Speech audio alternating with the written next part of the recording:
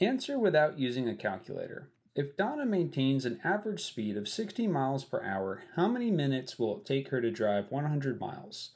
So now's your chance if you'd like to try to pause the video and try to figure this question out. And again, let's have you try to do this without using a calculator just to get some practice with that. And if you'd like to, you can pause the video, try to work this out, and whenever you're ready, we'll go over the answer. Okay, so this question here has several different ways that you could look at it. The way I'm going to show you here, I'm going to start with the fact that we're asked how many minutes will it take her to drive 100 miles. So I'm going to start by jotting down the 100 miles here. So I'm going to just put an M for miles. Now, one really important thing to note here is that we have a mismatch with our units, right? So here we're told 60 miles per hour, but we're asked how many minutes will it take her to drive 100 miles? And all of the answers are in minutes here.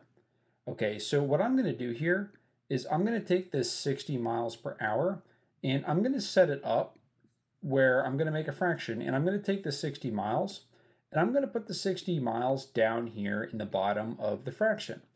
And you might be wondering, well, why would you put 60 miles in the bottom of the fraction? Well, because up here we have 100 miles, so if we do miles divided by miles, the miles are going to cancel out, which is going to help us get the answer in minutes. Now, we're told 60 miles per hour, so the easy thing to do here would just be to write 1 hour here. And you can definitely work through the problem if you put 1 hour up here. But actually, it's going to be faster, I think, if we just write 60 minutes up here.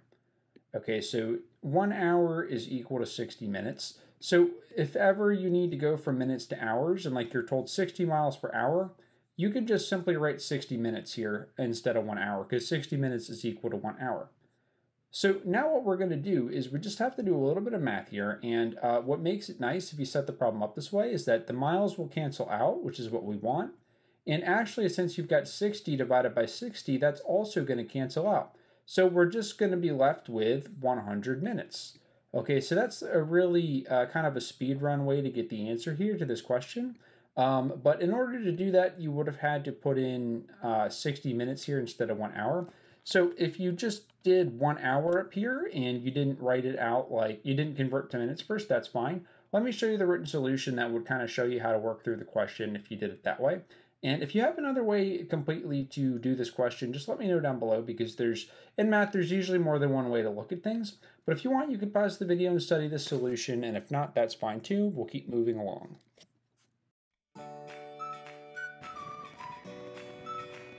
This video's champion shoutout goes to a test taker who says, I was able to pass my test with 181 at the beginning of the month.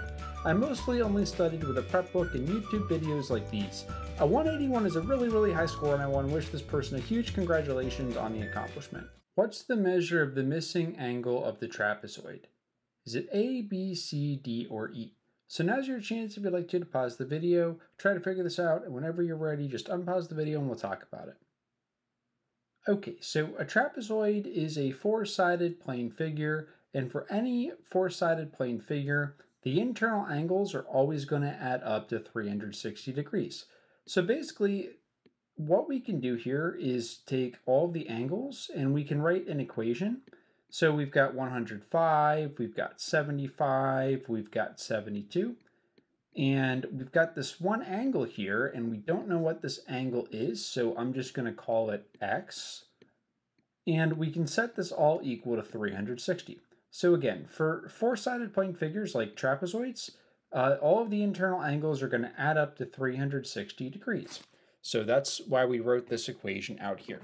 So in my calculator, I'm going to do 105 plus 75 plus 72.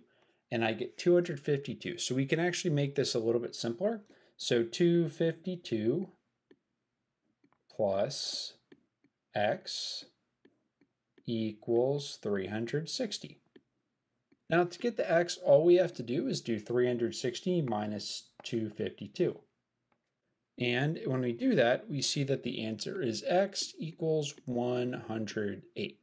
So I'm going to put the notes for this question that I typed out here up on the screen for you. Take all the time you need with studying this. Maybe jot something down in your notes if you'd like to, and if not, that's fine too. We'll move right ahead whenever you're ready.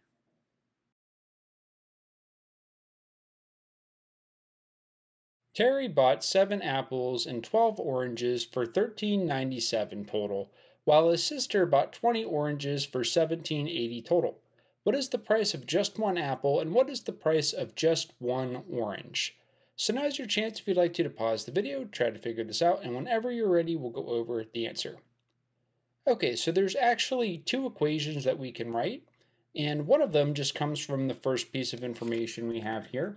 So we can say that 7a for 7 apples plus 12 oranges equals 13.97.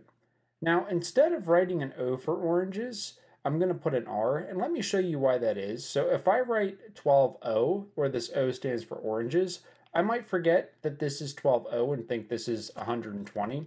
So I'm actually going to put R for oranges. I know that obviously orange starts with O, but I'm just going to put an R here for orange so that we don't think this is 120, because that's definitely a mistake I would make. So we have 7a plus 12r equals 13.97. So this is the first equation we can write. Now the second piece of information, 20 oranges for 17.80 total. What we can do is we can write 20R, and again, the R is for oranges here. 20R equals 17.8. So the reason we're doing this is because we know that Terry bought 7 apples, but we don't know what the price of each apple is, so we just put an A here. And we know that he bought 12 oranges, but we don't know how many, or we don't know what the price of each orange is, so I'm just going to put R here. All right, same with this down here. So we know that his sister bought 20 oranges for 17.8. So we know the number of oranges was 20, but we don't know the price per orange, so that's just why we're putting R here. So basically what I want to do here is solve this equation for R. And if you're wondering what exactly does that mean, basically we want to do some math and we want to get the R by itself. So since we have 20R, that is really 20 times R.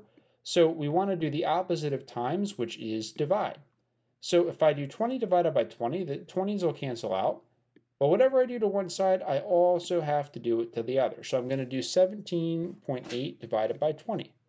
Okay, so let me rewrite here. And if I do 17.8 divided by 20 in my calculator, I get 0.89. So we know that the price of one orange equals 0.89 or 89 cents. So you say, well, what does that tell us? Well, that can help us get the price for each apple. Because what I'm going to do is come back to this first equation, the 7a plus 12r, and I'm going to take this 0.89, and I'm going to substitute it into this equation for r. And if you're not sure what I mean by that, let me show you.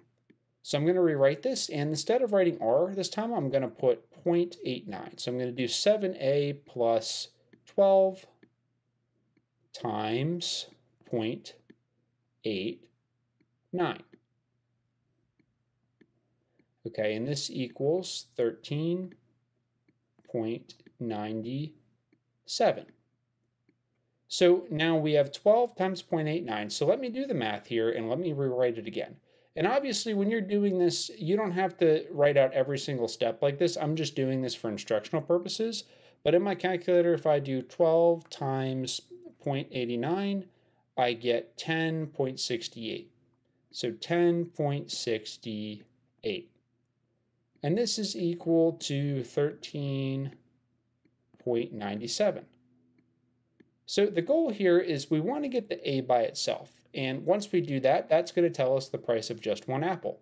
So what I want to do now is I want to subtract 10.68 from both sides.